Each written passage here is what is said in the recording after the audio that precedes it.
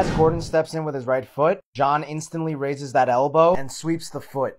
But notice as they fall down, look at Gordon's right foot. He immediately countered in midair, same way Volk does with his left foot. Gordon and Volk both got inside a position with their feet to destabilize. Now Gordon uses that same right foot in order to build hip height. And look at this man's left hand. He already knew what John was going to do. As he goes with John's double leg, look at this man's left hand. He simply rolls with the momentum to take top position again. Gordon needs to get to his side to build hip height. Watch that again. He needs to get to his side as he has inside position with that foot. And all he's really doing is rolling through to counter that double leg John had. John reacts quickly by trying to get chest to back, but the minute Gordon feels him get remotely close to his back, he immediately Granby rolls away from John. Let's watch it one more time. Immediate Granby roll to get away from Jon Jones. Hope you enjoyed this Jon Jones vs. Gordon Ryan breakdown.